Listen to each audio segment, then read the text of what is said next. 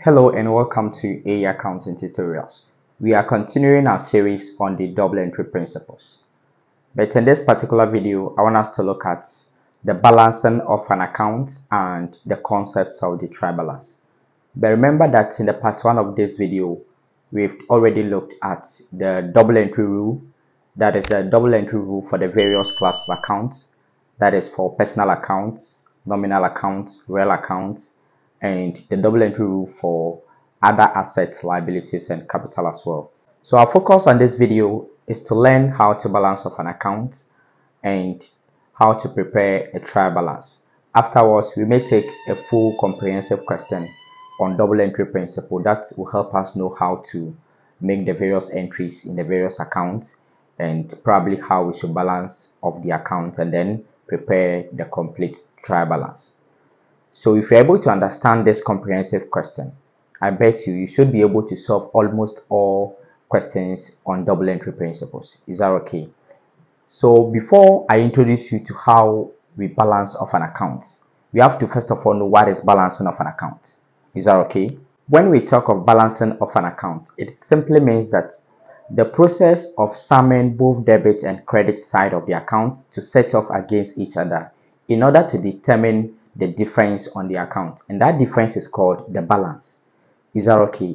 So to understand this concept very well, I would like us to take just an example of how an account looks like. Then we made an entries in the account and see how we will balance off the account practically. So I'll say balancing of an account.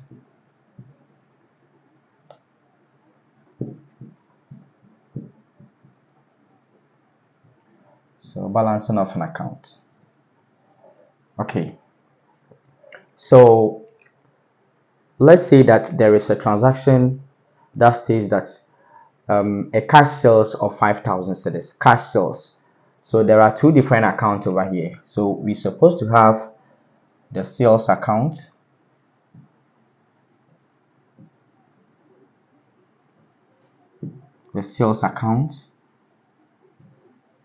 we still need to have cash account.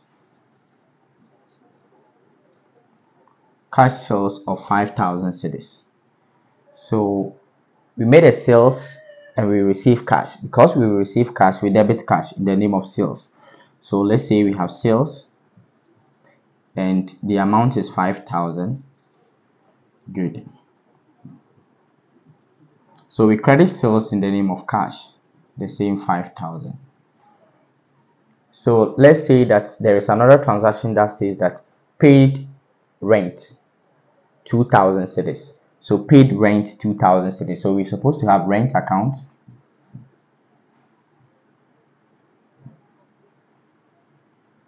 and then cash account. But we already have the cash account. So when we paid rent, our cash is going out and then we are paying for rent as an expense. So for the rule of a real account, we credit what goes out. So our cash is going out, we credit it in the name of rent. Let's say 2,000. Then we debit rent. We are using the rule of nominal accounts. That is, we debit all expenses. So in the name of what? Cash. That is 2,000. And there is another transaction as well. We say that a credit sales to Kweku 1,000. So there is a credit sales to Kweku. So we have sales account and Kweku's account. So we have Kweku's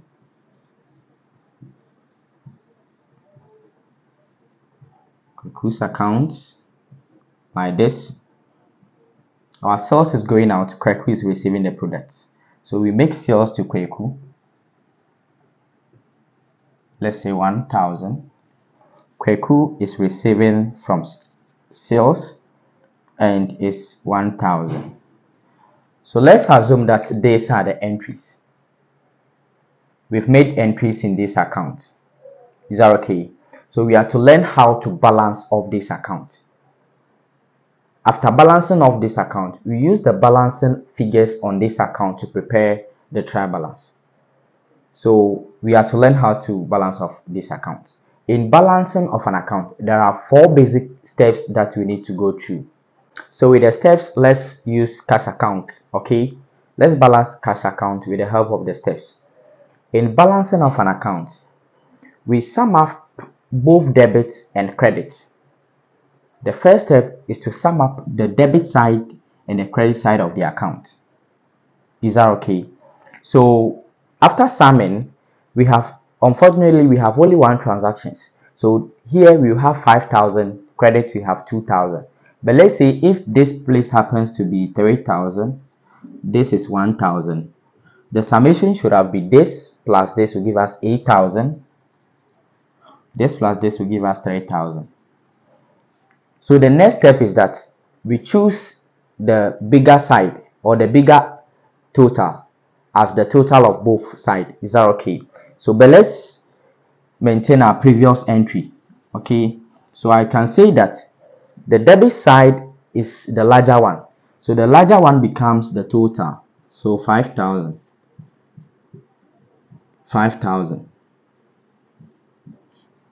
The third steps has to do with finding the difference between the smaller side of the account and the bigger side.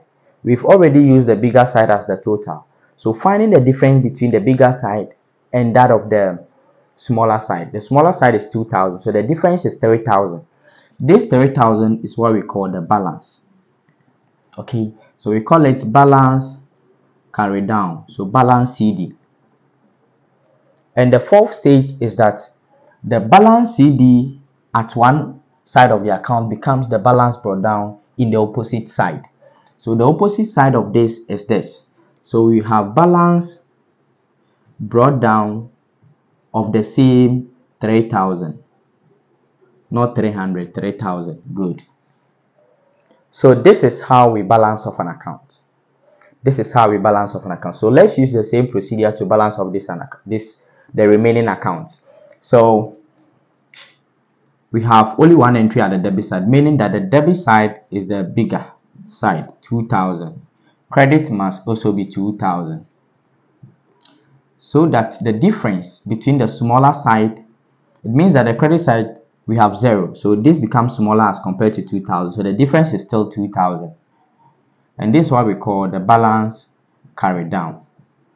The balance carried down at the credit side becomes the balance carried down at the debit side. So we have balance brought down of 2,000. Good.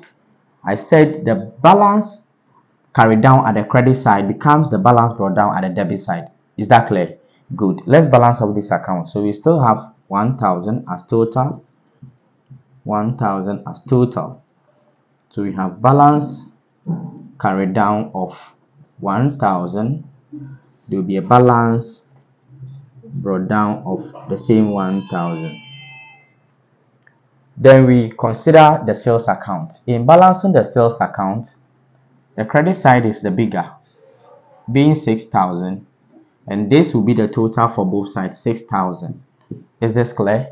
In balancing of the account, we find the difference between the total and the smaller side. So the smaller side we have nothing, so balance carried down becomes the same 6,000. Balance carried down at the debit side becomes balance carried down at the credit side.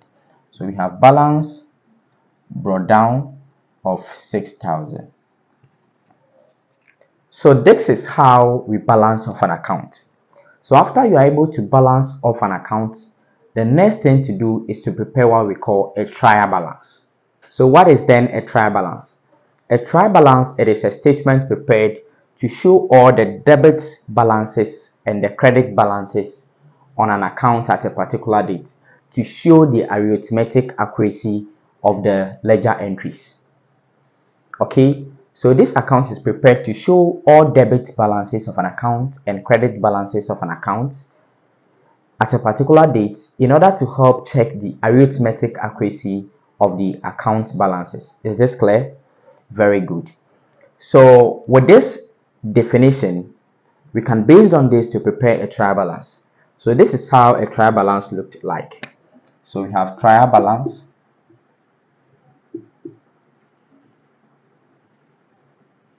a trial balance. So trial balance, it is a statement. So it is prepared assets It will be as at the year end or as at the end of the month. So we have, this happens to be the details. Here will be debit entries and here will be credit entries. We have our currency sign. Very good. The preparation of trial balance is very simple. Is that okay? It is very simple in such a way that it is a matter of picking the debit balance of an account to the debit side and the credit balance of an account to the credit side. Is this clear? Very good. But take note that let's consider rent account an example. Because the balance brought down is at the debit side of rent account, we will say that rent account has a debit balance. When we look at sales account, the balance brought down is at the credit side, so we say that sales account has a credit balance. Is that okay? So in preparing the trial balance, let's say we pick rent. Rent will be under the details. Rent has a debit balance of 2,000, so we say that 2,000 at the debit side. The next one is sales. Sales is at the credit side, has a credit balance, so we say that 6,000. Good. The next account is Kweku, so we say that Kweku, and this Kweku is a debtor, right? So Kweku is a debtor and it has a debit balance of 1,000. Good. The next account is cash account. Cash has a debit balance of 3,000. So debit balance of 3,000. Very good. So after making all the entries, it is about picking the closing balance or the balance brought down and put it at its respective side. So the next thing to do is to add. So the total of this is 6,000. The total of this is also 6,000. So we say that the trial balance has balanced. It has balanced because the entries are made correctly. So this trial balance helps us check the arithmetic accuracy of the account balances. In other words, it also helps us to detect errors. But take note that not all errors that are dictated by the trial balance. There are some errors that do not affect the agreement of the trial balance, and there are some errors that affect the agreement of the trial balance. So it is not necessary that after you are able to balance off your trial balance, your entries are right. Some errors could be an omission. When you completely omit a transaction, your trial balance will balance with a different figure. You may think you are right, but just put it at the back of your mind that not all errors are dictated by the trial balance. Is that okay? And this trial balance, it provides us with information to prepare the financial statements. As I said it earlier on, this trial balance provides us with information to prepare the financial statements. That is the income statement and the statement of financial position. So if the double entry we've made is wrong and the trial balance is also wrong, it means that the profit that you ascertained in the income statement will be wrong. And you know that investors based on the profit of the business to make decisions. Is that okay? So this is how the concept of balancing of an account and the trial balance looks like. We are yet to take a very comprehensive question and solve it together. So understanding this particular question, I said it's help you to solve all double entry questions. But I'll just end this video over here, and in the very next video we take the full practice question and solve it together. So if you haven't subscribed to this channel, I will encourage you to subscribe to this channel. You turn on your notification bell so that any moment I upload any new video, you'll get notified on the devices. Until we meet, I think it is bye for now.